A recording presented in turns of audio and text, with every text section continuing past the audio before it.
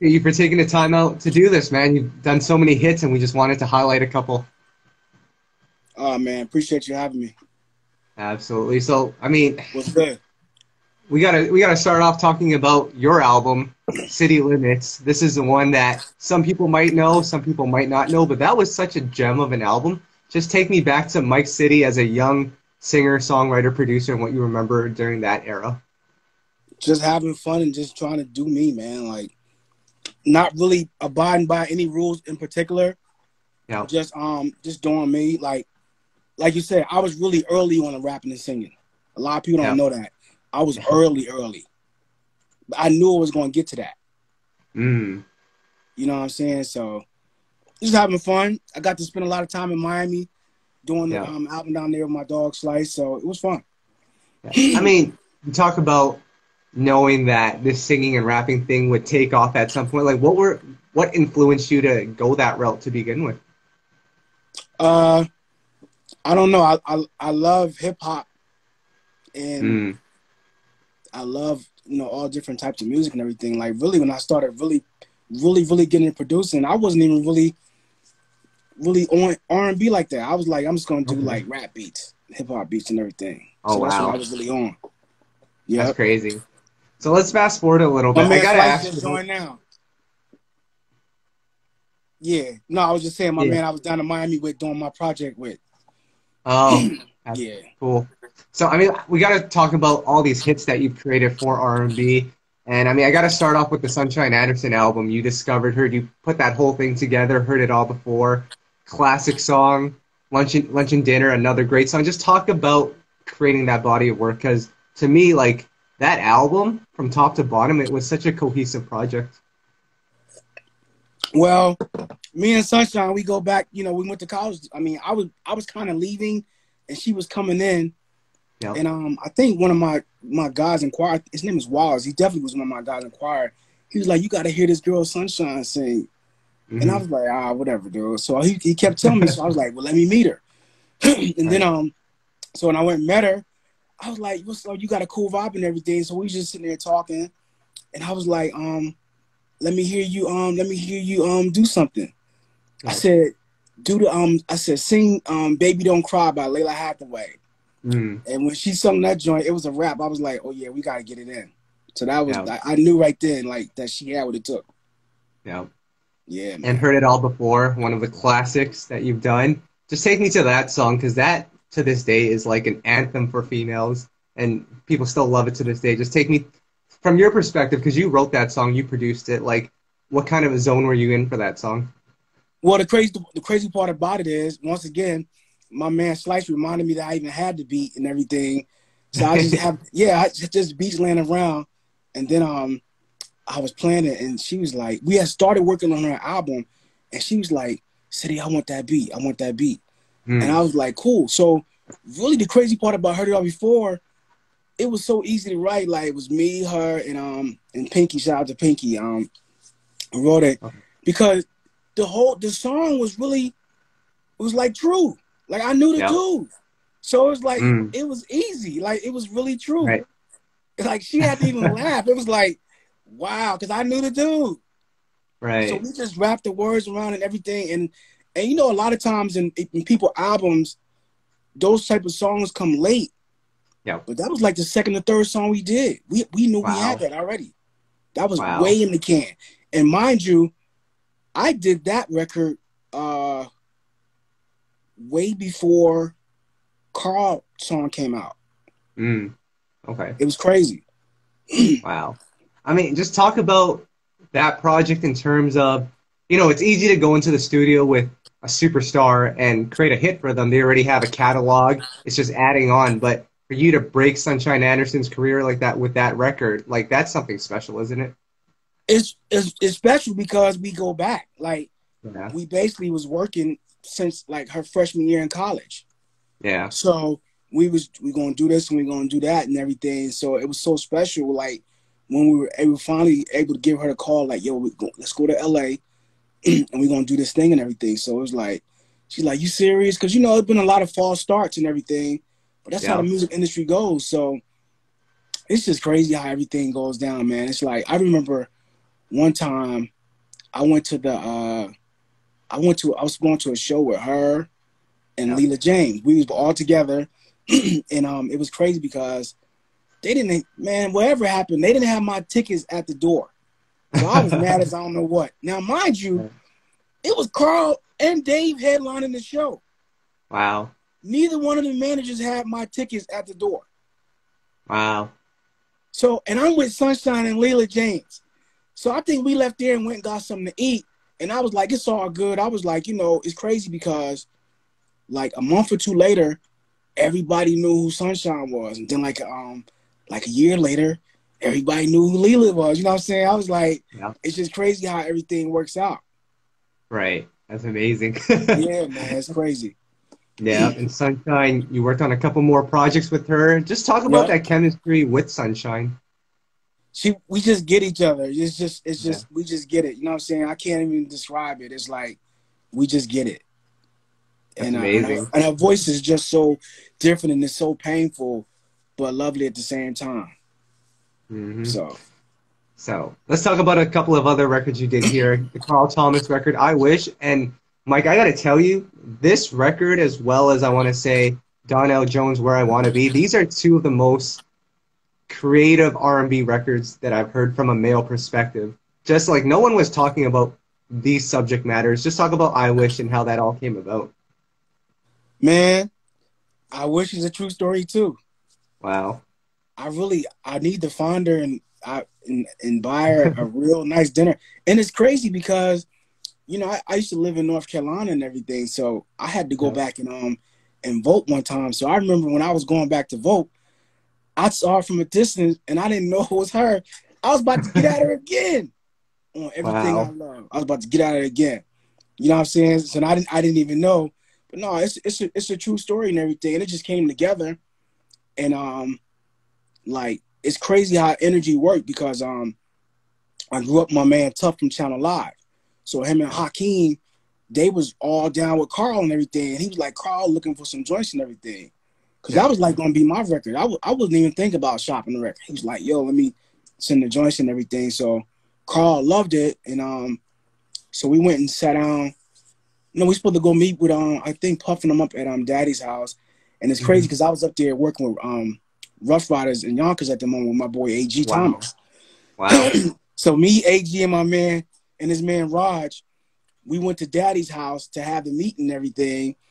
And I don't know if Puff got mad or whatever it is. I think Roger had on a Rough Riders shirt, and that might have been when the whole Locks and Puff thing was going Hmm. crazy. But long Sure. story short, he kicked us out the studio. Mm. We got kicked out. That's what happened. Like a week later, they called me back. Tough came and got me from up in Yonkers. I met him in the Bronx somewhere. And the next thing you know, I went from getting kicked out of Daddy's house to being like up in Sound on Sound, Electric Lady, and Hit Factory. Wow. Just popped That's off. It's amazing. crazy. Yep. Mike, talk about this. You have the Sunshine record, you have the Carl record. Both are hit records for newer artists at that time. Like, what kind of doors did that open up for you as a producer? It opened up a lot of doors and everything, but I think, it's like you got to be ready for it. You know what I'm saying? And you got to stay grounded. You can't be overwhelmed. Yeah. You know what I'm saying? You got to be ready. So when the time came, I was ready. I was like, let's go. You know what I'm Wow. saying? So it really opened up a lot of doors and everything. And then I guess after Carl, Yeah. Dave Hollister, me and Dave worked and everything, and that was great. Jimmy Cozier, it was all fun. And then Yeah. I started working with Brandy, and I actually met a lot of Mhm. people through Brandy because she knows Wow. everyone. You know what I'm saying? So it just started moving around, just how you move different and everything. It's just fun. Yeah. The work that you did on that Dave Hollister album, like, that's still amazing to this day. Like, just talk about the process behind that one. Dave is a beast. It's just, you know what I'm Yeah. saying? Like Yeah. he's the beast. Like he's one of those singers. When you hear him sing, you be like, Lord, like this Yep. crazy. You know what I'm saying? Like he's just a beast. It's Yeah. just so when we got together, we did I think we did keep baby keep on loving me. We did that first. Yeah. And then we did And then the crazy part about it is, he might have said it before. Dave didn't even want to do One Woman Man. Wow. He didn't want to do it. Like I never demoed the song. We was just sitting up at I think I sang it to him. And he liked it, but he didn't want to sing it. And then Gerald Busby came through. It was DreamWorks, and I sang it to him, and he was like, "All right, Dave, I need you to do this song, baby." He said, "All right, not only are we gonna do this song, it's gonna be the first single." This is before we even cut one verse. So Wow. it was. So Dave was like, "All right, let's do it and everything." So when we went in the studio and cut and everything, I said, "Dave, we're gonna smooth it all the way out." So I don't know what he had in the glass or whatever it is. We're gonna smooth it all the way out. So he was sitting down. He was sitting down in the booth, just sitting down with something in the glass. I said, "We're gonna take this like we in the lounge. Like we're gonna be like we in the smooth lounge somewhere." So he was like, "It's so funny running into it." But we had the whole mood. Like we had to set it all off and everything. Wow. Yep. That's amazing because, like, I just tweeted this the other day, actually. I feel like Dave Hollister, we know he's a vocal monster, but in some Yeah. aspects, he's underrated. Like, people don't appreciate that talent. Like, for him to be able to do so many different styles, it's amazing. Well, the crazy part, the funny thing about with people like Dave, Carl, different people, Yeah. like half the time in the studio, we messing around because when it come time to really cutting the record, we Yeah. cut the record in like 2 hours. Wow. Hour. It just people just great. Like one time, I gotta say, like one time, me and Tank had did a joint. It never came out, but Tank came by and did the record in an hour, and Mm. it was right. Like Wow. literally, and then he had to go catch a flight. Like, but it was right though. Wow. You know what I'm saying? So, like, I remember when I did Love It with Bilal, Yeah. he chewed gum the whole time. I Wow. said, "What are you doing?" But that was on the record. You know what I'm saying? He was chewing gum the whole time. And I think Jimmy Iovine came in there laughing. I was like, "Well, we got what we got." You know what I'm saying? But after he did that session, I think he took a flight and went to Paris or something. Wow. Crazy. I mean, Mike, talk about this. You're mentioning all these great singers that can do it quick. They can get in the booth, get what you need, and they're out of there. You've also worked with some newer artists that might not get it right away, that where you have to sit with them and really coach them. Like that, I think takes a lot of patience. Like, just take me through that process. Has it been tough to work with artists that take a long time, or are you understanding of the whole process? It depends because I kind of know what the talent level is going Yeah, in. So you kind of gotta, how hard you can push someone, and you yeah, know how hard you can't push someone. And I'll be honest with you, there's been certain situations on even major labels yeah. where I had to really stop, and I basically told the label or the A&R person, like honestly, I'm like keeping the buck. I don't know this person is signed. Wow. You know what I'm saying? Because we can't work miracles like that. You Mm-hmm. know, you know what I mean. So Wow. it's like, you want to work with people and have fun doing and everything.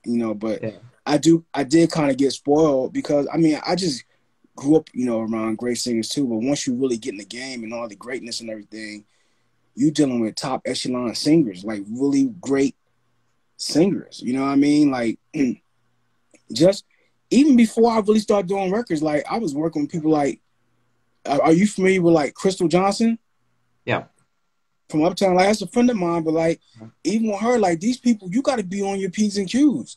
Because yeah. if you ain't right, they gonna look at you sideways. They know what they doing. You know what I mean? Mm-hmm. Like these singers know what they doing. Like, and you got to be able to communicate with them and speak the same language. And you don't even have to be a great singer, but you got to know what you're doing, and they got to have a belief in you that you know what you're doing. Yeah. You know what I'm saying? Like I was working with Kelly Price one time, and we Yeah. was working on the song, and I went and walked somebody out to the car. I came back. Hey Di, look, that's Di from Jade. I came back, and she was basically done the record. Wow.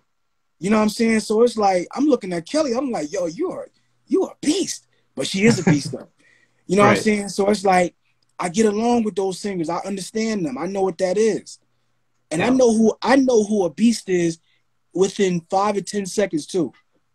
Wow. I don't even have to. I know what I know. So, Mike, let me ask you this then. You worked with JoJo on her first album, and she was like 12 years old Beast, at the time. Beast beast, right away?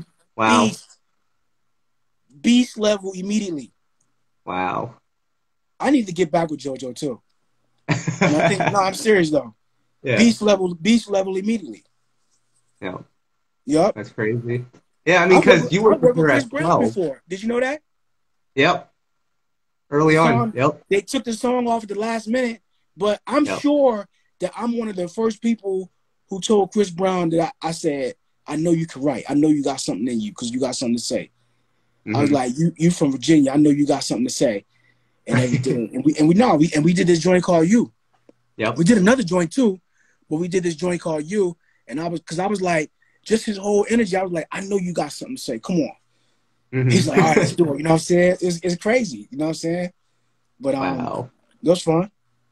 Yep. And then speaking of vocal beast, your work with Brandy, and I gotta say, I mean, we can talk about Full Moon till the end of this, but I mean, just the work that you did with her and do with her from Full Moon to a lot of the other records, Music being one, Open being another. Like, obviously, she has that chemistry with Rodney, she has that chemistry with Timbaland, but I feel like your chemistry with her, like that needs to be a conversation too. I mean, just talk about, I guess, first the Full Moon session, because you were using her voice in a way that I've never heard. Like you were using it like an instrument, pretty much.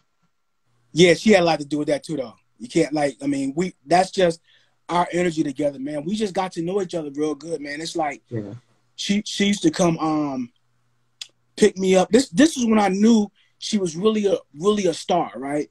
Because I used to live Hmm. in Beverly Hills, and she came and picked me up one time, and I used to live across the street from this elementary school, and this was right after Moesha probably went off. So she came in the G wagon to pick me up. I promise you, all the kids across the street knew it was her, and she had to leave and drive off and came back and picked me up like 20 minutes later. And I looked at, I was like, "Yeah, you really a star." Huh? I was like, "Yo, you really a star?" Huh? And it was crazy. But no, it's like, and then we went to where we go? We went to the Louis Vuitton store, and that's when I knew Yeah. she was a star. And she was Wow. like, "Put this on my tab." I was like, you gonna do it like that?"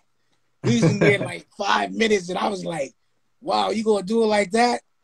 But no, it was fun, man. Like, Brandy introduced me to a lot of people. You know what I'm saying? Like Whitney, um, Hmm.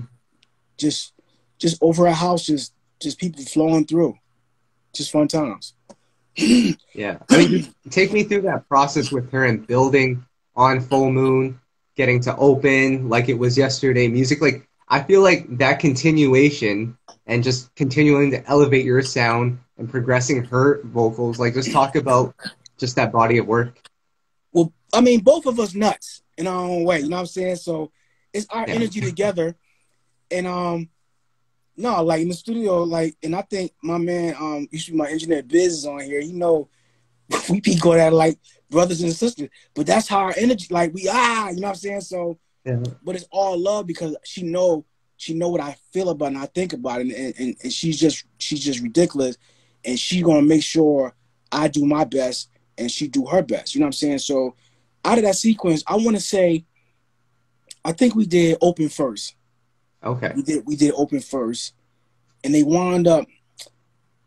They probably should have kept it for the album, but they put it on Osmosis Jones, right? Yeah.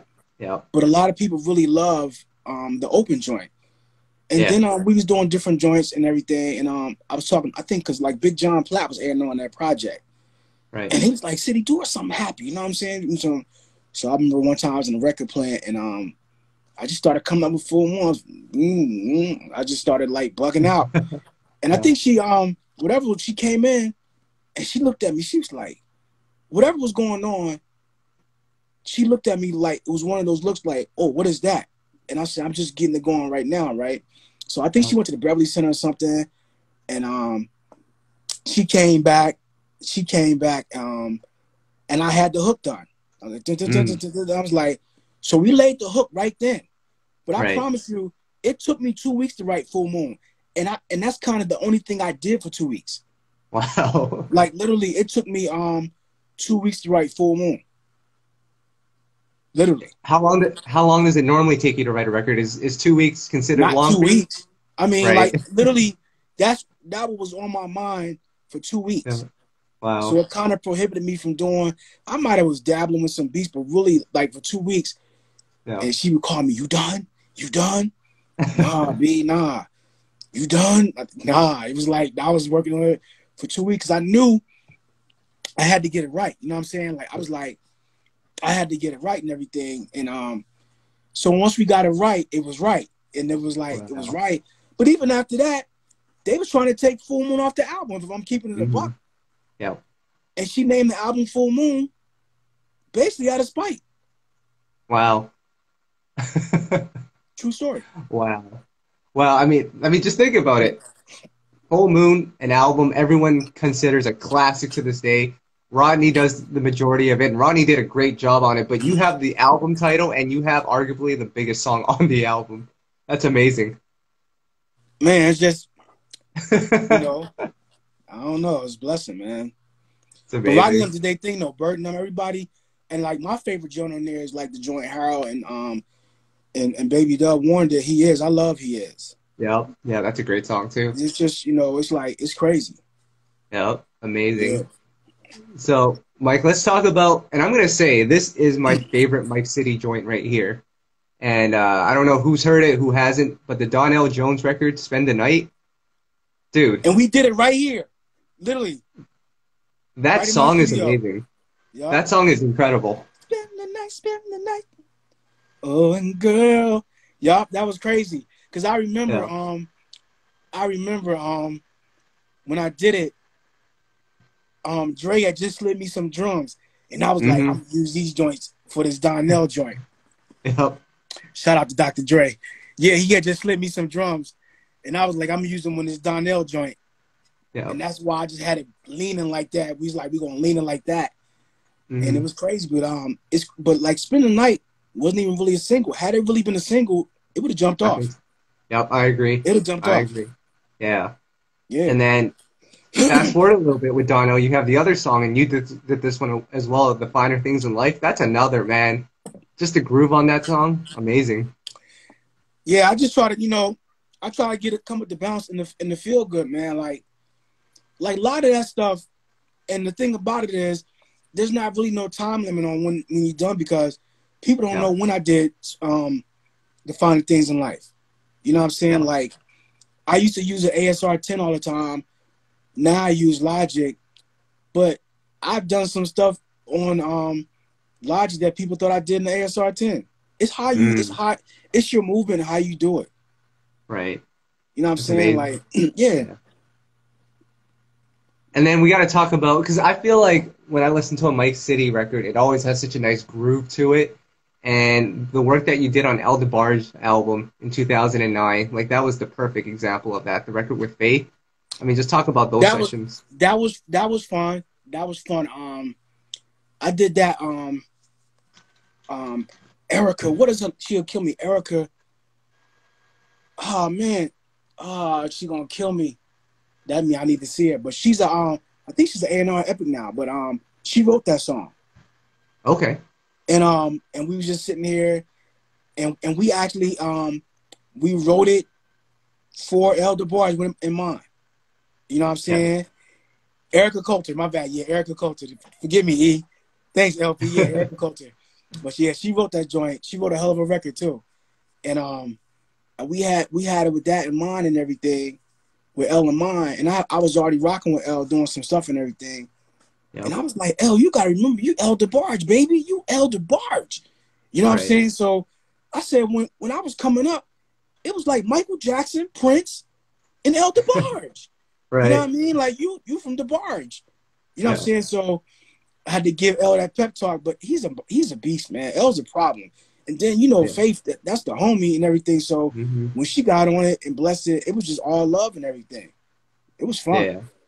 I mean, working with someone like El DeBarge, clearly a legend, has had a great body of work. Even before you come into the picture, like, what's your process to give him something that's familiar to him, but also give him something that's new and fresh? Because I think you did it with the records on this album. Well, it's just with El DeBarge, I was just trying to get some chords that I thought would make him feel good about wanting to get in and doing something and everything just from being a fan and a student of DeBarge. You know what I'm saying? So Mm, it was just that and everything. We just vibing out, and it was all fun, all love. It really was. right. That's Yeah, amazing. man. So let's fast forward a little bit here. After that album, I kind of look at it as like the downturn for R&B in terms of popularity on the radio. Labels aren't really messing with R&B like they used to. The money's not what it used to be. Like, just take me through that era as a producer. Like, was that tough? It's always tough when the labels don't want to get behind something. But the crazy part about it is you got to cycle through that and Yeah. basically create your own content. Mm, So I started creating my own stuff and everything. You know what I mean? Like, and now a lot of stuff is like whether labels want to do it or not, yeah. TV and film love it. Yeah. You know what I'm saying? Like, you got to do what you got to do and everything. Like, everything doesn't have to be trap. I love trap Mhm. music. I do trap Yeah. joints. I can do some Bay Area joints. I mean, my first major placement actually was on a Bay Area rapper. What's my man name? Oh man, I'm tripping. What's my man name? The Players Club. What he had that joint? Oh man, let me take a look for you right now. What is his name? He'll kill Oh. me. From Frisco. I didn't do that record, but I had his first joint called Money Make the Man off of it was on Virgin. That was my first major label placement. Mm. I gotta look it up now because now I'm tripping. Someone in the comments, help us out here. What's my man name? Hold on. Rapping Forte. Yeah. Thank you. Because I'm about to look it up. Yeah. Forte. So that was my first major label placement as a producer. Yeah. Wow. Yeah. So, Mike, let's fast forward now to today. I gotta say, your SoundCloud is like one of our favorite things to look at. Just the amount of music that you upload on there, just to remind people of what you've done and also what you've been doing now. Like, just talk to me about that body of work and some of your solo music too. Well, yeah, my whole thing is right now, like, I'm on a mission. I'm just gonna create as much fly content as possible. Yeah. That's what I'm gonna do. You know what I'm saying? Like, it's just what it is. Like, and when everybody really ready to get back to, I ain't hard to find. Right. I'm not. Amazing. So, You know what I Mike, mean? who are you working on right now? You're always in the studio. You're always making music. Is there anything that we can look forward to? Well, yeah, I know. Me and Carl got to get back. We got to get back and do what we do. Me and Hmm. Carl have been talking, and me and Dave had talked too. I'm always partial to people I came up with and everything. Like, you know what I'm saying? Like, we kind of help push this whole new thing forward and everything. Yeah. So I'm definitely, doing that and everything. My door's always open for that. Um, I got a project coming out with my man Booker T in London. It's like a Wow. soulful house project. It's called Made in Quarantine. You know what I'm saying? Um, I'm doing instrumental albums. You know what I'm saying? And I'm pushing that. Like from the vault. I got another instrumental project, Quarantine Vibes. I'm just Right. always working. You know what I'm saying? Like, Yeah. and at the end of the day, I want to let my body of work speak for itself. Yeah. You know what I'm saying? Like, you know, and I ain't for everybody, and I'm cool with that. Right. No, It's just what I it mean, is. you've done an amazing job up until this point. You have some classics under your belt. So, I mean, I can't really complain. And then, Mike, we're almost out of time here, but I gotta Okay, ask you.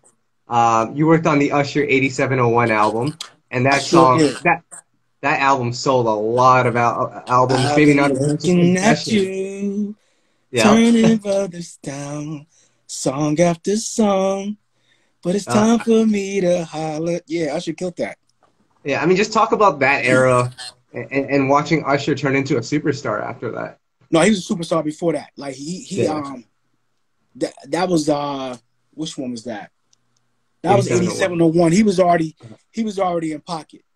I just Yeah. came and rode the wave. I am mad at him that I wasn't on Confessions though, because I was supposed to be on Confessions.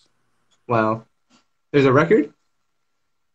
Yeah, we had other records we did it, but actually when the time we was supposed to I was supposed to be on Confession. We never got in the studio. He was so Uh, busy running around. That's when yeah. he was really ushering it. He was really in these streets usher. I was like, slow down, baby. Let me, you know what I mean? So I was like, wow, you know what I mean? But I was supposed to be on that, low key. I was supposed to Yeah. be on Michael Jackson album. Wow. You know, things happen. Wow. You know, Yep. I mean, Fair enough. and no, and me and Luther, we supposed to get in, but then he had got sick and everything. But a lot of things, I'm just Yeah. blessed, man. Like I did a song with Stevie, I sang on with him one time that he got in his vault. Wow. Stevie wanted, just it's all fun, man. Like when you get to really hang out and work with these people, it's fun. But Yeah. you got to be prepared though. You got to be up for the task and everything. Like Yeah. like when I work with Babyface, I was like, man, I can't have him in here bodying me. I gotta be on point. You Right. gotta have that mentality because it's real. Hmm. Like when they in the studio, you can't be a bum in the studio. Like it doesn't matter who in there. You gotta be on point because I they mean, look at yeah, you because sideways. it's competitive, man. If you're Nah, not it ready, is it's gonna like be the next. It's it's gonna be real. the Like next producer. they'll look at you sideways. You can't be in the studio with these people like out of pocket. You gotta get it done. You gotta earn your Yep. stripes so they know you for real. That's what it really. It is like a sport for real. Yeah, it is. So, lastly, Mike, before we get out of here, I got to see you back in the studio with Brandy. Like I said, you guys have such an amazing chemistry. Can we see that happen again soon? Hey, maybe I'll give her a call. If we get in, I'm sure it'll be interesting. And I will say this though, we were supposed to get in last year. I had to get Hmm. some stuff done to my studio when all the Yeah. rain and stuff was going on. But we definitely had talked about getting in and everything. And she was like, "Yo, I know me and you now. What is that? What is that like?" I was like, "It got to be crazy, whatever it is." You know what I'm saying? But it's all a part of the journey, man. Like Yeah. you know what I mean? It's just fun and just being able to do music and everything. And I'm glad I can still do music that I want to do. Like I never had Yeah. to do nothing. If I do something else, it's because I want to do it. Like if I do a trap beat, I want to do a trap beat, not because I Hmm. gotta do. You know what I'm saying? So that's a blessing. Yeah, I mean, once you get to that level where you can just do whatever you want, you don't have to conform. It's just you, your creativity, with no one telling you what to do. Like that's an amazing thing. And I mean, Mike, we're out of time here, but I gotta thank you for your R&B contributions, what you've done for the game, what you've done for us as fans. And man, like Okay, one thing I'll say about you is like Mike City. When I see that name, the first thing that comes to mind is quality. So keep that up. I We're appreciate it, definitely going to support, and just keep us posted. and thank y'all for really pushing the culture forward and everything. It's much Absolutely, appreciated, much needed. Thank you. absolutely. You take care, and we'll talk again soon. All right, be good. All right, take care. One.